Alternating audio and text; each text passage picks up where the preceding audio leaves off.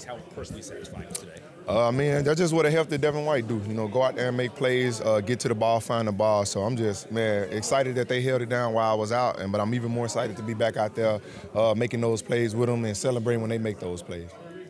Did you come off the field at all? I don't know what your snap count was, but it seemed like you played most. I mean, like I said, Coach Bowles, he tried to tell everybody, once he, got me in the rhythm and got me going, he was going to let me go. And that's what he did, and I really appreciate him, much more than anything because he helped me out. He helped me to be able to get back to myself by, taking the game away from me, telling me to go heal up, and then bringing me back on my own will when I felt right. So I really appreciate him for that.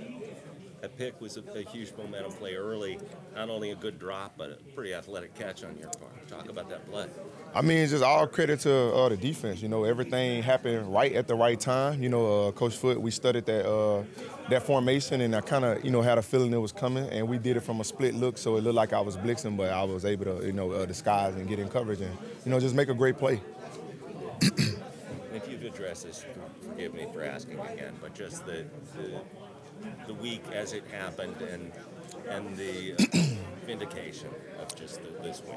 I mean, the week, it was a great week for me. I had great preparation all week. I went to work just like I always do, and I felt good. I felt better. I didn't play with no spat. I didn't play with none of the extra stuff I've been playing with, and I was able to go out there and just be myself and, full confidence in myself, in my body. And obviously my team backed me up. There was a lot of communication going on for me to play fast, for them those guys to play fast. And, you see what we do when we play fast and communicate. Thank you, Devin. Appreciate it. Thank you. Yeah.